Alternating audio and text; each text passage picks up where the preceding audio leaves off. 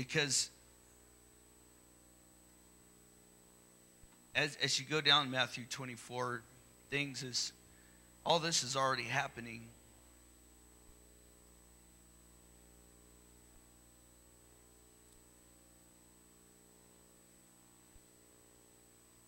We're going to start at verse number 4. Then we're going to make our way down to verse number 10 to talk about one particular, I believe, where we're at right now in the church.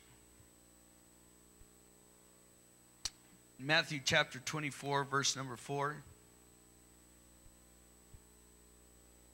It's good to see everybody here. I know we're missing some tonight. Some I haven't heard from. Hopefully I hear from. But nonetheless, we're here as a good presence of God in this place. Matthew 24, verse number 4. And Jesus answered and said unto them, Take heed that no man deceive you. Is it possible to be deceived? It's possible. The Bible says that the very elect can be. For many shall come into my name, saying, I am Christ, and shall deceive many.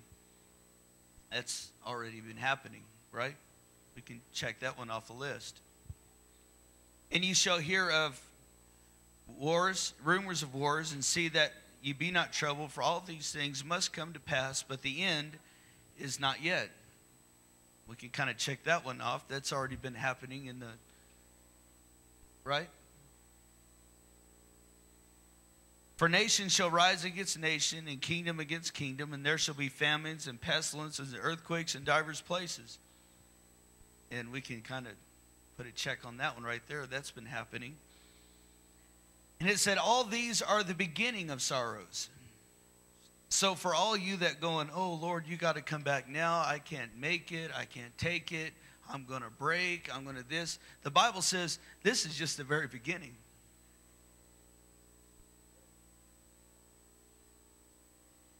So if you think it's bad right now,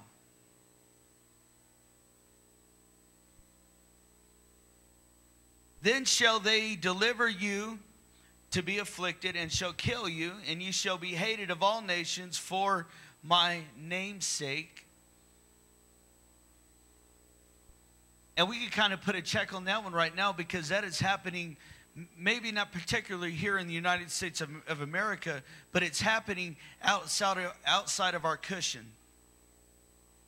All around the United States of America, there is missionaries and men and women giving their lives for the name of Jesus right now as I preach this message tonight.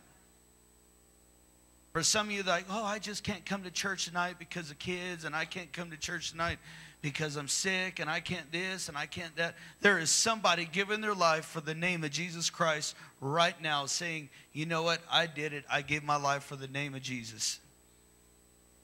I want you to remember that next time you think it's too hard, at that very moment, I want you to remember someone's given their life for the name of Jesus at that very moment. Somewhere in a jungle, somewhere in a tribe where the name of Jesus cannot be spoken, where Bibles cannot be entered into the country, somebody is literally giving their life for you to say, oh, it's just too hard for me to. I believe it's time to get our priorities straight in these last days. Amen? I believe it's time to get our priorities straight in these last days, to make our mind up to live for God. Then shall they deliver you up to be afflicted, and shall put you on a pedestal, call you their hero. No, shall kill you, and you shall be hated of all nations for my name's sake. 24, verse number 10. And then shall many be offended, and shall betray one another, and shall hate one another. And many false prophets shall rise and shall deceive many. And because iniquity shall abound, the love of many shall wax cold. But he that shall endure unto the end, the same shall be saved.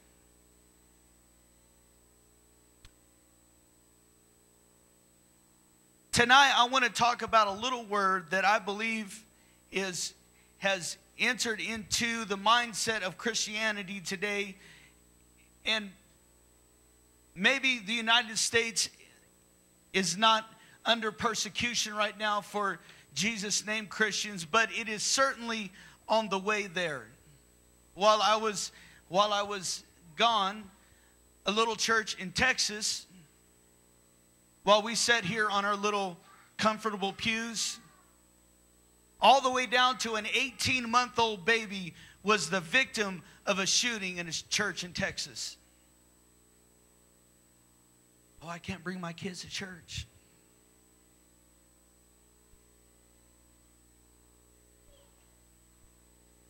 I could guarantee you the following Sunday after this thing is probably going to be one of the largest attended services that church has ever had. I believe, amen, that it's time for the church to lose the offended spirit. If there's one way Satan can destroy the church, we have to lose the offended spirit. Because when tragedy comes against the church, it unites the church. We come together. We fight for one cause. We know who the enemy is. But when Satan has purposely put it in our heart that our brother or our sister is the enemy, and the Bible says offenses are going to come, and if the devil can get the offended spirit to creep into the church where we become offended at one another, he can separate and destroy a church without a bullet ever being fired in the sanctuary. Tonight I want to talk about the offended spirit tonight. Heavenly Father, I thank you for this day. I thank you for this time together. I know, God, that you're in this place. And Lord Jesus, I know, God, that you don't want your church to be offended, but you want, Lord God, for your church to be united, one mind and one accord. I pray, God, that we, Lord Jesus, as this world is becoming divided and this world is pulling itself apart, I believe it's time for the church to come together, put our differences aside, Lord Jesus, and recognize who our enemy is, Lord Jesus, and experience the greatest revival, Lord Jesus, that you have intended and that you have promised for the church. I pray, Lord God, all of this, Lord, have your will and your way in this sanctuary tonight. In the mighty name of Jesus, I pray. In Jesus' name, amen, amen, amen. You may be seated. Shake someone's hand as you're seated today.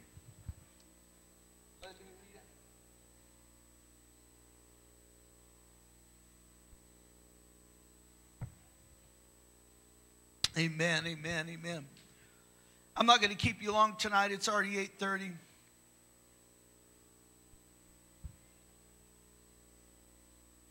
But we live in a society right now that is offended. Sadly to say, I don't think racism will ever be erased from the world. It just won't happen. But it can be erased from the church. Amen? It can be erased. Things that are present in the world does not necessarily mean they have to be present in the church.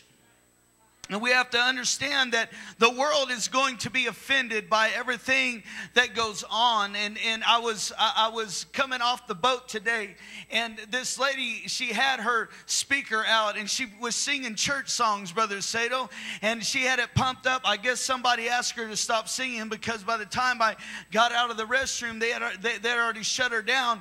But I made a purpose to walk over her. I know that there probably was some things that we don't agree with doctrinally, but I made a point to walk over and to shake her hand and thank her, amen, for singing about Jesus and worshiping Jesus in public.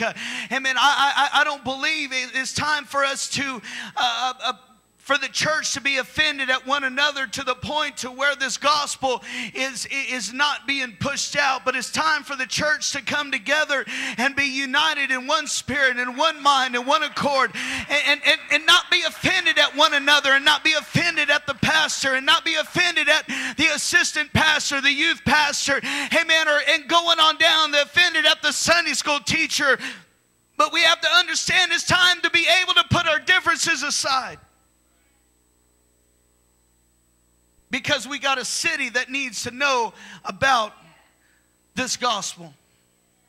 If you look at the bottom, if you look on the final verse, or not the final verse, but verse number 14, the one after it says, but he that shall endure unto the end, the same shall be saved. Verse number 14, and this gospel of the kingdom shall be preached in all the world for a witness unto all nations, and then shall the end come. It is not the church's responsibility to be offended at one another, but it's the church's responsibility to preach this gospel to this city that we're in right now, the city of Barstow, the surrounding communities, Linwood, Newberry, Yermo, Daggett, and we could go all around Grandview.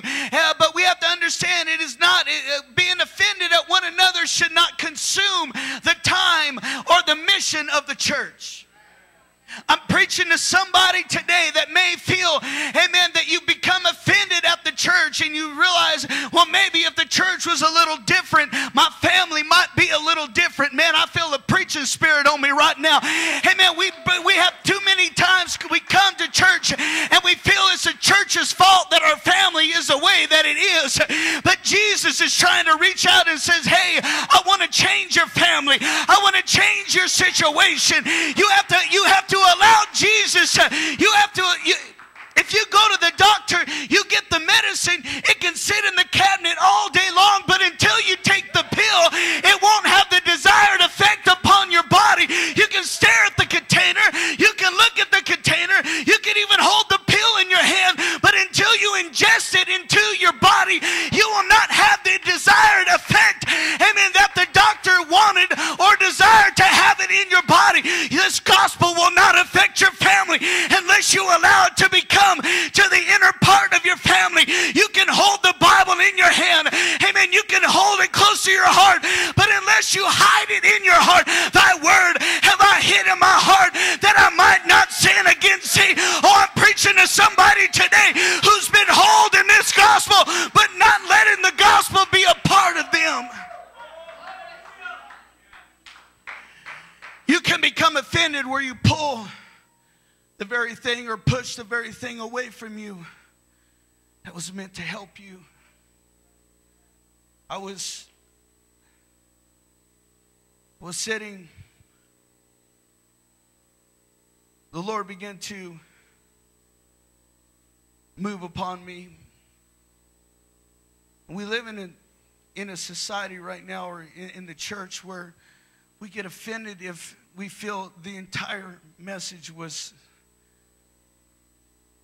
centered around YOU, right?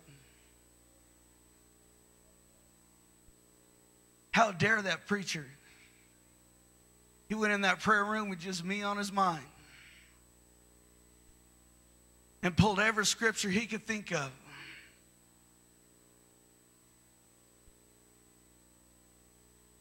Just to get me mad tonight.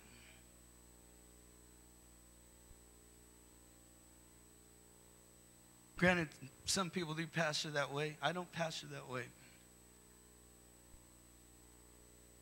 But we live in that society, Brother Eugene, where they get offended. They say, well, preacher, how dare you formulate that whole message around my family, around my needs, around my this, my that. You've got to understand something. You better hope God formulates a message around the very things that sending you to hell. You better hope God loves you so much that he puts something in place that causes you to wake up and say, you know what? I'm headed down the wrong path. I need to straighten up and not be offended and get on the path that God, come on somebody. Amen. Get on the path that God wants you to be on. I'm preaching to somebody tonight, amen, who's at times become offended at the word. And you say, preacher, how can you stand up in your shoes and be able to look me in the eye and tell me you love me? Amen. And then preach that way to my family. Preach that way to my amen, to me personally. You preacher, you don't know what I've been through. I'm here to tell you the word of God is the answer to every situation that you've been through.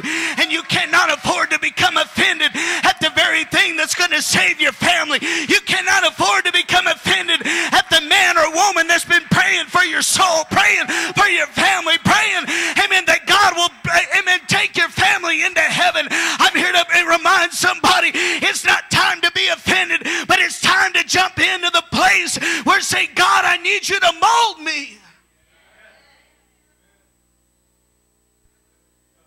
Tonight, I'm not very strong in my body tonight. I'm actually very weak in my body tonight. I don't know what it is, but the devil's fought me from the very moment I walked into this place tonight. Because I believe he did not want me to preach this message tonight. It's going to be real simple. But here we see in Mark chapter 6, it says in verse number 1, and he went out from thence and came to his own country. And his disciples follow him. And when the Sabbath day was come, he began to teach in the synagogue. And many hearing him were astonished, saying, from whence has this man these things? And what wisdom is this which is given unto him, that even such mighty works were wrought by his hands? Is not this the carpenter, the son of Mary, the brother of James and Joseph and Judah and Simon? Are not his sisters here with us? And they were offended at him. Much like today's society, where they ask, where did you go to college from? Where did you get your degree from?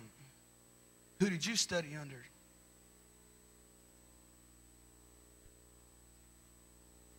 It was the same mindset back in the day of Jesus.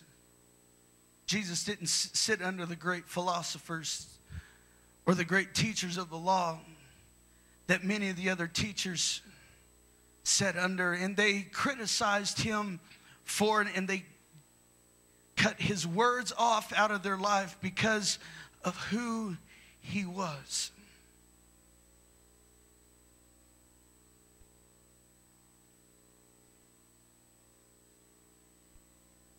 And sadly, Christianity has taken a turn to where we rely on who you sat under and who was your mentor and what college did you go to and what degree in theology and hey, what college did you get your doctorate from and this and we have to understand. I'm not here to preach against all that stuff. What I'm trying to say is, amen, we live in such an educated society and we think we're so much farther advanced in the days of Jesus. But no, Sister Hicks, it's the same mindset today as it was in the days of Jesus. They relied on who you sat under and who this was and who that was. And they got offended, amen, at the word. Why? Because it pricked the very heart of their souls. Amen. And I'm thankful for men of God that can get up, amen, and preach a message to somebody that will prick the very heart of somebody that says, hey, I need to be saved. Peter preached a message on this in the second chapter of Acts that pricked the very heart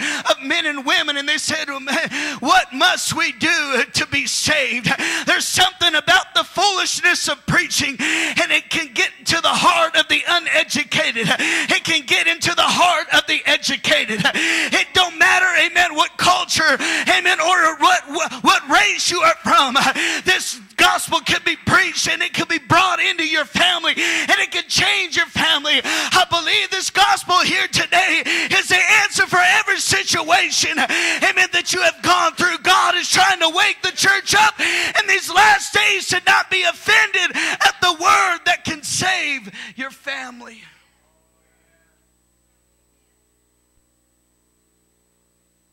Why is it the devil will tell you, stay home tonight? You know that preacher's found out what's going on in your life. He's probably going to say something about it from behind the pulpit. And everybody's going to know.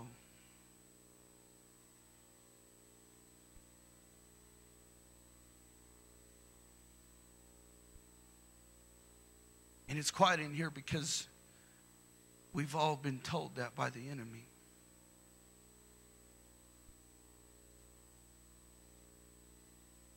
But Sister Dion, I'd rather come to a place where some people might know what I've done.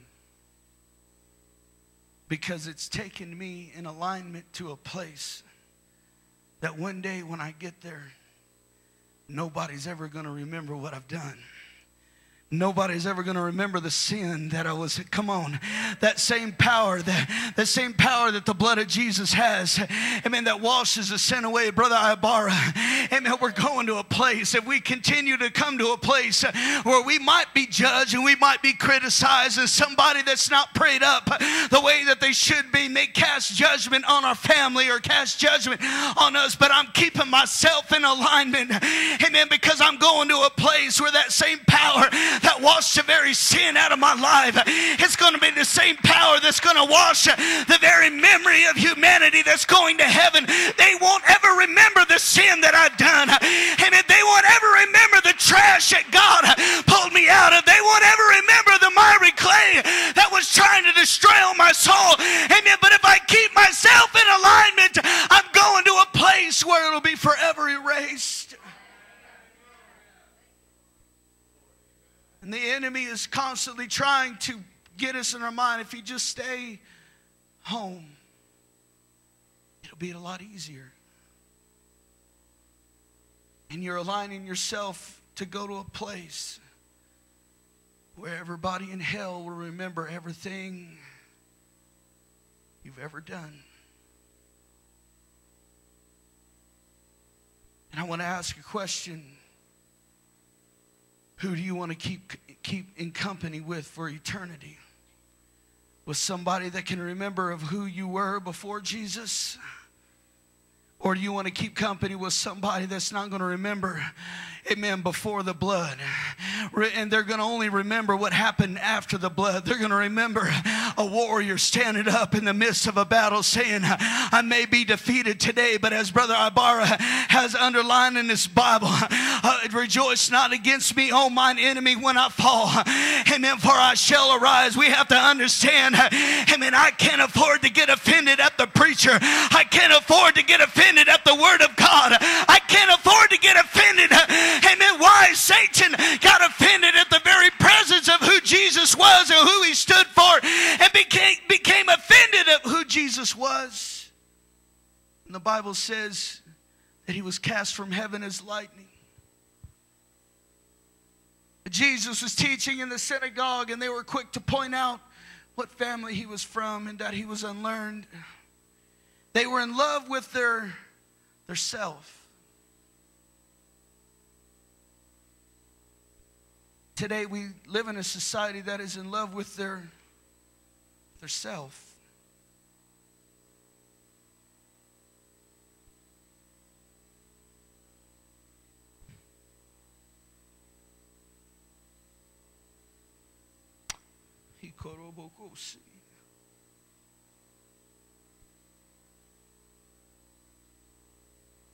God's trying to wake the church up.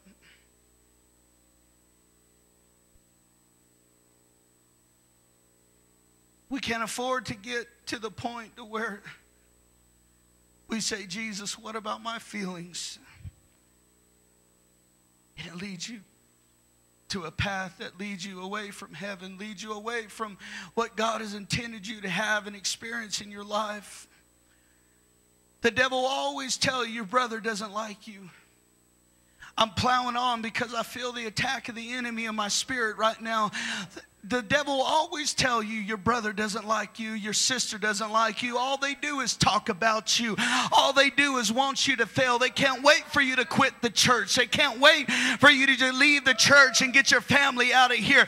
Come on, I'm preaching to somebody tonight, amen, who's allowed that thought to seed into their mind where you just believe it. Amen. Why do you think there's so many backsliders sitting out in the house today and they think the church is against them? Well, maybe some of them have legitimate reasons and the church was against them, but I'm here to tell you, not every church is an enemy of your soul.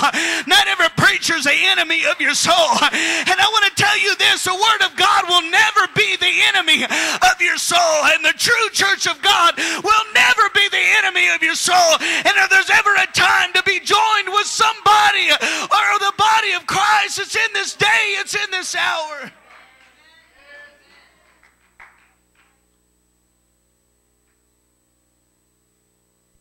I got too much going on to center my messages continually around one family or one church. I only preach what God gives me. I don't preach anything else.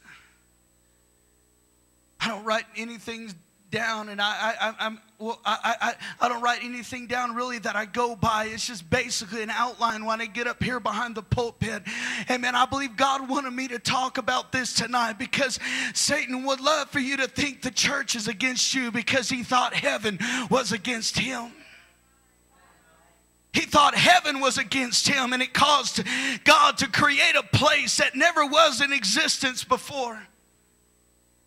Hell was never part of the picture until Satan and 1/3 of the angels rebelled against the presence of God. Hell had not been created. Why? Because the Bible says that hell was created, amen, for the devil and his fallen angels. Amen. Hell was never meant to be a part of the picture until the situation presented itself for God to create a place for them to go to. God never intended you to go to that place.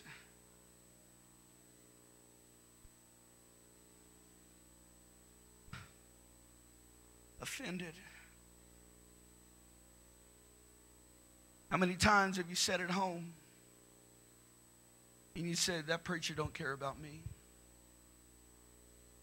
You're used to me running tops of the pews and jumping and shouting. And believe me, I would tonight. I've had enough sugar this week to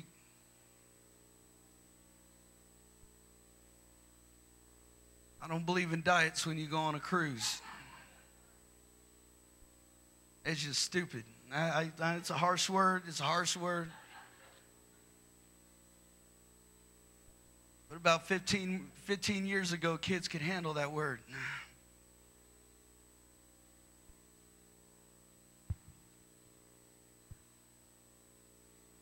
But I believe today that it's not meant for God. God did not save you to die offended. I want to say that God did not save you for you to die offended. And the enemy is always wanting to tell you, the preacher, that, like I just said earlier, the preacher doesn't like you. All he does is talk about you. I'm here to tell you, I want to give you a clear picture with what goes on in my house. Say, man, I don't talk down about nobody in front of my children. When I'm discussing things about the church, my children are not present. Amen. It's just between my wife and I. I want you to understand these things. Amen. But I want you to do understand there are days I'm going to walk into this place. Maybe Pastor Scott's not had the best of days. Amen. I deal with problems and situations too. And just because I have a cross look on my face doesn't mean I'm thinking something about your family. I'm trying to clear some air here in this place here tonight because I felt tension before I left and I didn't want to preach on it and then jump on a boat for 4 days and said, woo-wee, Brother Price, handle it. Amen. But I felt it before I left, and I'm preaching to somebody here tonight. Amen. Pastor Scott, amen, and my wife, we love you. We pray for your family. We desire your family to go to heaven. Amen. But we're not going to pet you when you're heading off in the wrong direction. We're not going to tickle your ears when you're heading off in the wrong direction. Why? Because I don't want want you to go to a place that was created for Satan and his angels, but I desire for every family in this place to make heaven their home.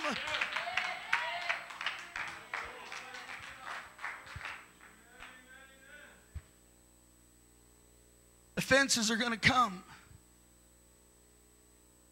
But the problem is that sometimes we allow them to become fences in our life. And when offenses can become fences, and we put up those fences become barriers, and we say, I'm never going to allow another man of God. I'm never going to trust another man of God. I'm never going to trust another preacher. I remember a situation that happened with my grandfather, and I'm told you I'm not going to be long. I'm almost done. A situation concerning my grandfather before he passed. And it was a situation to where if I had not been careful, I could have became offended at the United Pentecostal Church International. Very easily could have. In fact, it was something that I almost never set foot back in the UPCI. I'll be like Brother Stone King right now. Send my card in, you know, whatever they want to do, right?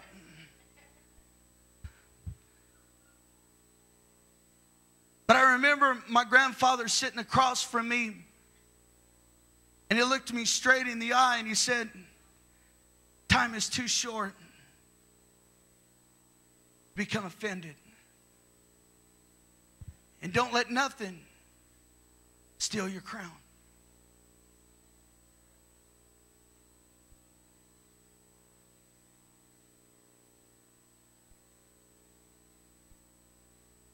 I want to ask you a question tonight. What are you allowing to steal your crown?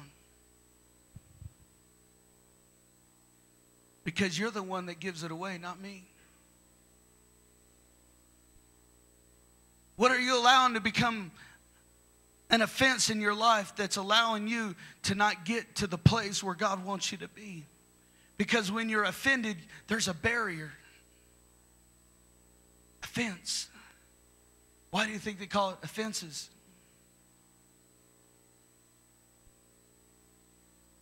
There's a barrier that's set up, and you only allow yourself to go so far. And once that preacher offends you, you want to find another preacher. My grandfather stopped me straight in my tracks, and he said, hey, you can't live this life and expect to have a ministry. Because you're going to leave this and go to something else, and you're going to get offended in that organization. And then you're going to go to another organization. You're going to get offended in that organization. And pretty soon, you'll be a man without a cause. Why do you think there's so many church hoppers?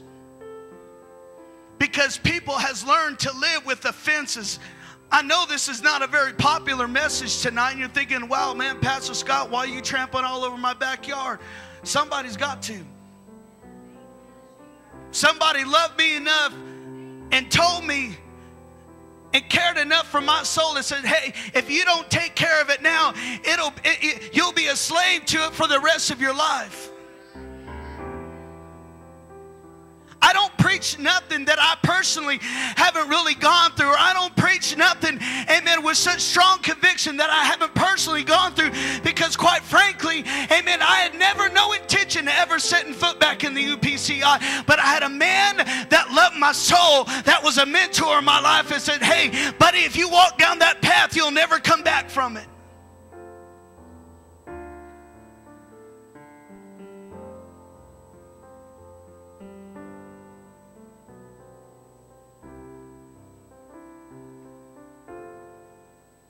It's quiet. Why do you think marriages don't last? They get offended, and pride sets in. How dare she? How dare he? Don't they know who I am? Don't she know how much have I done for her? How much have I done for him? How dare? And offenses come in, and then a barrier gets put up, and pride sets in. And what happens after pride sets in? It'll destroy your entire family. It don't matter. It don't matter what kind of degree you have. Once offenses come in your life, it'll take everything from you. It'll drain. It don't matter how much money you have in an account. It'll take everything from you. It don't matter how long you've been married. It'll take everything from you. It don't matter how good your relationship is with your wife. It'll take everything from you. You'll be left with nothing. So I want to ask you tonight, is it really worth it to be offended and pack up, get your little mule team, your 20 mule team, and head off wherever you want to go and do what you want to do and be what you want to be and get caught up in a vicious cycle that's going to forever destroy your family? I preached this message. I didn't know who was going to be here tonight, but I sat on a boat. I don't know where I was because my GPS thing wasn't working on my phone. That's what I love about cruises. No cell phone data, no internet. I don't pay for the internet on the boat. Call me cheap. I like the leash gone. I don't know where I was on that ocean. All I know is I looked all around and there was water all the way around me, Brother Hicks. And God began to deal with me about offenses.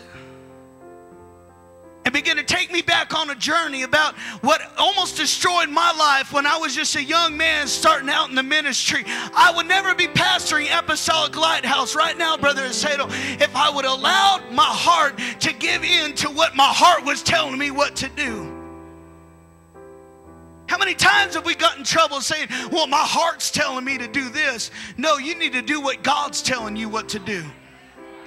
You can't afford to be led by your heart. You can't afford to be led by your personal desires or your personal mission or your personal dreams. Amen. You have to allow the Holy Ghost to lead you and guide you into all truth. And I had a man that was shamed by an organization. And you know what? If they hear this and they don't like what I'll tell it to the district board. I don't care. But I've forgiven them. But I had a man who was wronged by an organization tell me, you can't afford to get caught up in this vicious cycle and be destroyed by the words of the enemy.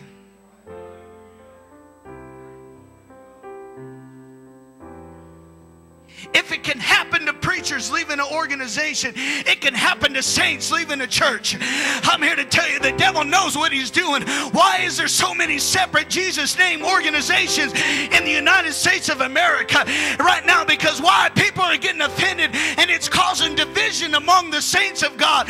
Amen. I'm preaching a message that's not really popular tonight. Amen. But the devil knows what he's doing.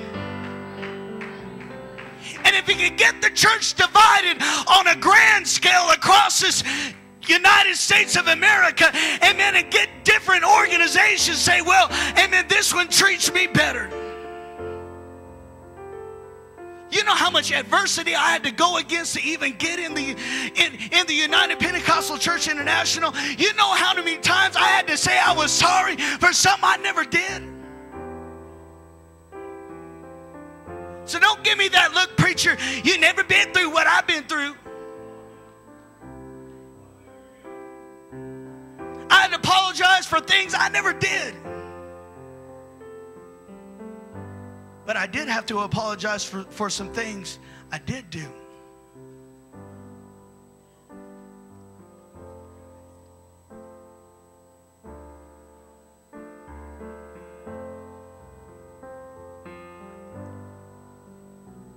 If the church in North America could ever come together, why do you think Satan's not beheading Christians in America right now? We're already at odds against one another. We're doing the devil's work without him ever. They don't even take us serious.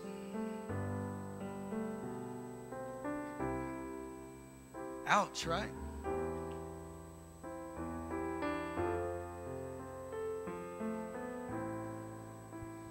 But what would happen if we learn not to become offended? There's another church that preaches the same truth that we do here in this city. And right now, me and that man could sit down and have dinner together. We could go out and play golf together right now. I could call him up on the phone right now and talk to him. I made it a point in my life to let no man steal my crown, because I had a man that mentored me when I was younger, still young, when I was younger. I said, don't let nobody steal your crown.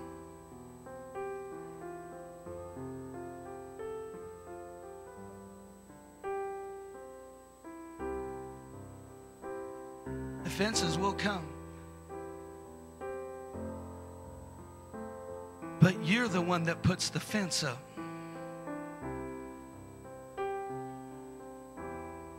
Not the devil.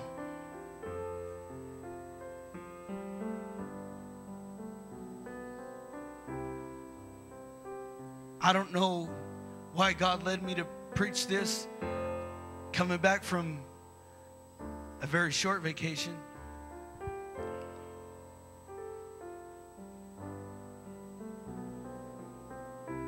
But God desires for you to be in heaven one day. And you can't make it to heaven with offenses in your life. It don't matter how long you talk in tongues. It don't matter how many times you ask God to forgive you. If you don't change your ways, deny yourself, get rid of the old dude, take on the new man, you're going to walk out of this building tonight probably saying, Pastor Scott offended me tonight.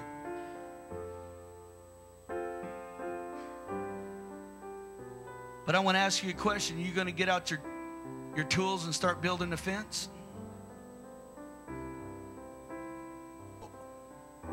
Or are you going to make sure the blood of Jesus washes everything away? Come on.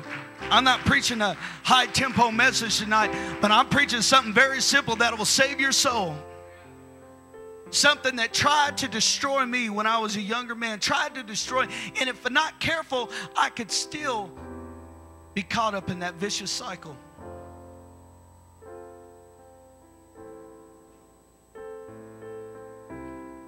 But I know if I don't keep my heart right,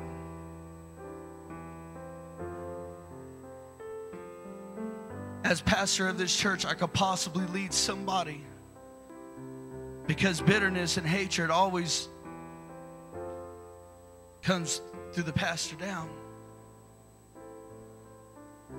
I can't afford to lead a congregation into bitterness and hatred. I don't want to build no fence. The only fences I won't put up on my life are the landmarks that God has set generations before me. Remove not the old landmarks. We can't afford to be putting new areas in our life. I wonder if we could stand in this place. Because there's too many things happening in these last days that could cause us to get sidetracked and distracted off the very thing that God wants us to be focused on. And that is, first, this gospel must be preached into the whole world. Preach this gospel to every creature. That's our mission.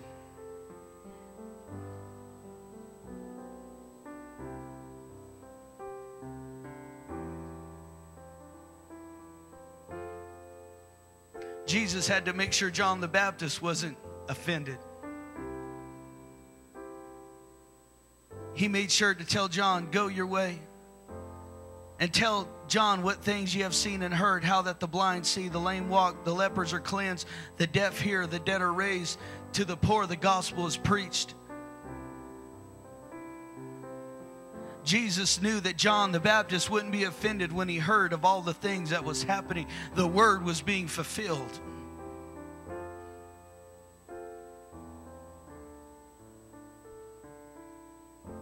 So my question to you tonight, as long as the word is being fulfilled,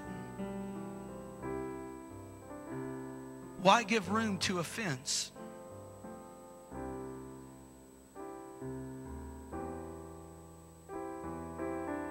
It's quiet in here, I know it. I feel this like awkward.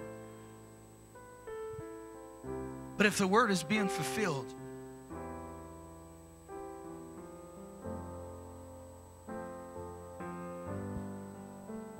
why get offended?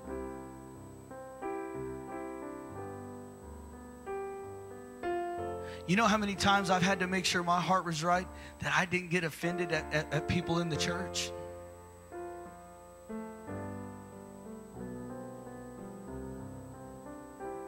Because I can't step behind this pulpit being offended at somebody. I can't do it. I'm afraid God will strike me, do something to my family. I don't know what, man. He's got a whole book of things he could do to you.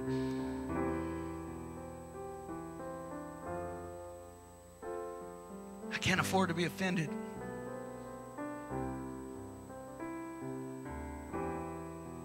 So I want to open up this altar tonight. I did not preach just to make nobody mad or anything, but I love everybody in this place. Amen. From those on the back wall, Brother Josh, Brother Wildberg, Brother Cadiz, Brother Price, all the way up through here, and Sister Price behind me. I love everybody in this place. And the ones that aren't here, I'm not offended that, you know what? I could get offended real easy. Well, how dare they? They knew I spent all week on this message. Do they know how many meals I pushed away for this message? Not this week. In fact, I increased the meals this week. My Lord. I think I made up for some of those fasting times this week. I'll have to get back on. Pray for me, Brother Ibarra. But in general, you know, I could go, how dare they?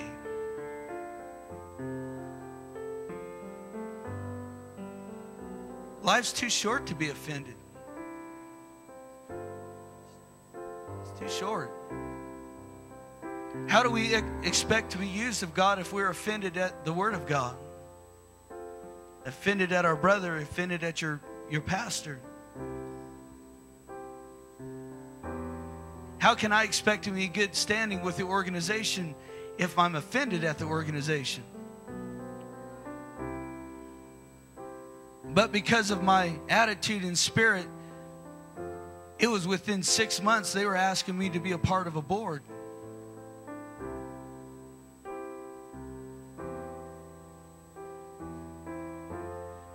If you choose to be offended, you will cut yourself off from everything that God has desired for you to do or be a part of. Everything. You cut yourself off. I could get offended and walk out of this place, but you know what? I would give up everything. And I would be left with nothing, Brother Eugene, nothing. My kids wouldn't even like me. I'm surprised my kids like me now, man. It has to be the grace and mercy of God, Brother Farrago. I told them we were on international waters, and I knew I wouldn't get in trouble because we're on international waters. I said, boy, you better straight up. We're on international waters right now. There ain't no laws here, son.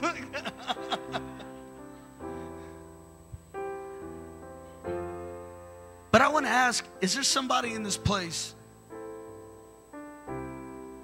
This is God. I don't want no one or nothing to steal my crown. Nothing. It's these little conversations I had with my grandfather that are so monumental in my life in times like these. Little conversations. Because I have the power to choose to be offended or not be offended. I have the power to forgive or not to forgive. And as Sister Price sings, she's been putting the mellow on this thing, helping me out a lot. I want to open up this altar. If you want to kneel down where you're at right now, just find a place.